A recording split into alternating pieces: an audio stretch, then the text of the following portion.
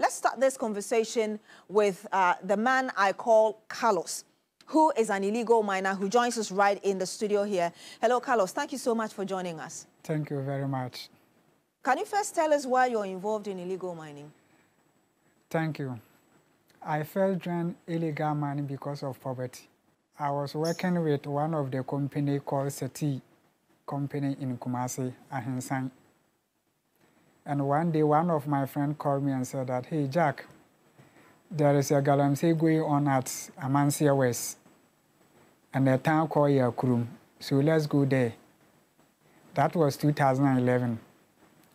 So we just went there. When I went there, the first week, I got only 300 cedis. So when we go on break, I returned back to Kumasi and then I informed him that the work is very too hard. I can't do it. And he said, oh, there is money in, more than the one we are doing in Kumasi. I said, okay, then I'll go. So I went there 2011, 2012, 2013. Then I'll move from that place to Tuntukrum in the same district. From Tuntukrum, I went to Watreso, where the River Oda is. Right from there, I moved to Amenfi Central, that is Ejakama. So I went there too, and there is a chief called Nana Kasa. That time, he was the chief that time. And now I learned that he has passed away. So I do a lot of galamsey activity. But what I realized is that the most land we are destroying, the chiefs are part of it, and then the politicians, and sometimes too, the prominent people in the society, they are part of it. So you say chiefs and politicians. Did you work for any of these agencies that were directly owned by politicians or chiefs, as you claim? I went to one politician, now he is standing for MP. So these are the people they are involved in doing galamsey. And I work personally at forest too, that is Enchi Forest. And there is a river there called Yoyo, Ankara, and then the Suhama.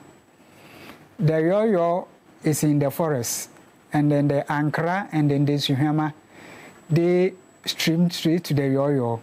So we have destroyed the Yoyo, the Suhama and then Ankara.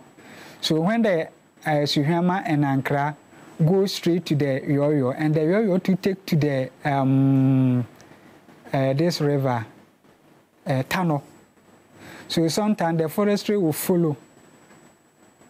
When they come and they meet us, they collect something. You're alleging that the Forestry Commission people... This one, I will not say allege. I'm not alleged. I'm telling you the facts. Okay. They collect something.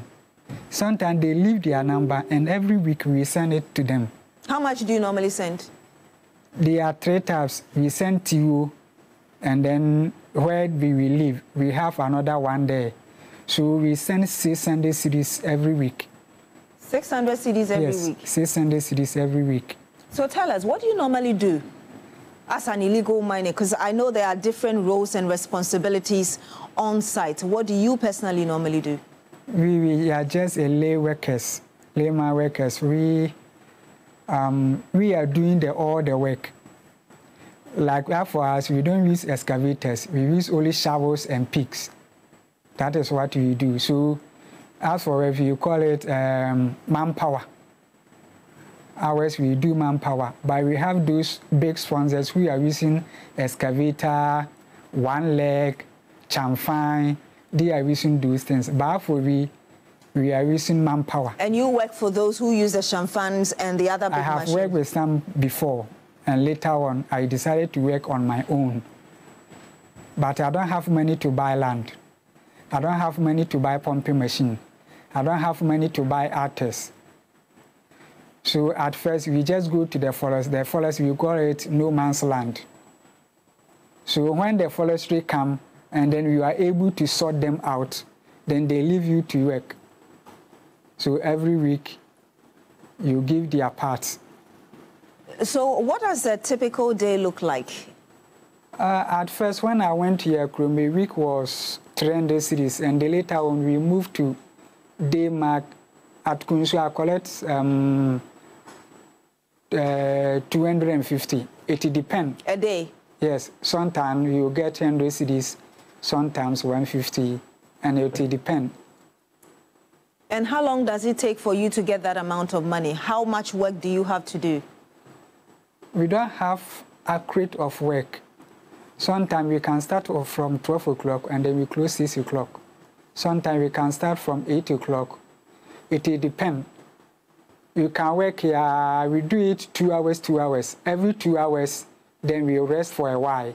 And then we come back. Every 2 hours, we rest for a while. How do you protect yourself? We don't have anything to protect ourselves. Do you get support? Like what? Support, let's say, from either state agencies, aside from the Minerals Commission people you say or claim come to take monies from you, police or any other agency that helps protect you? No. We don't have any police to protect us. But the moment you see police on the site, first, either they will come and see you are biased, or there is an operation going on. Apart from these two things, you will never see any police officer in sight. Either they are come to see you are biased to collect their share, or they assign assignment for maybe to drive away the Galamsey people. But for that, they can't. They can't drive you out? They can't. So this call by the government or people for the government to stop this? Government can't unless he involve the chiefs. Tell us why you think so. Because the lands are owned by the chief. If the chief say that, me, as for my town, I will not allow Galamsey, no government in power go and do Galamsey over there. Because we believe in traditional cursing and spare on the land. If the chiefs and the elder decided that we will curse spare on the land or we curse the land, anyone who will go and work there and we catch you, maybe you pay this amount of sheep plus money, plus this, plus this, plus this. No one will go there and work. So what you're claiming is that there's no way the government can stop illegal mining? There is no way unless he involves the chiefs. In our earlier conversation, you told us that you still managed to gather some money to buy a piece of land from a chief. Yeah, that land, there is a problem on it. Last week, the chiefs over there called me to discuss about that, but I told him that as for me, as for the Galamsey, I will not do it again. So the chief knew that you were buying the land for illegal mining or Galamsey? Yeah, they know. Even if we buy cocoa, some of them buy cocoa land. Yes, I have numbers, I can give it to you, you can pretend it, and you say that you want to buy a land, you get it.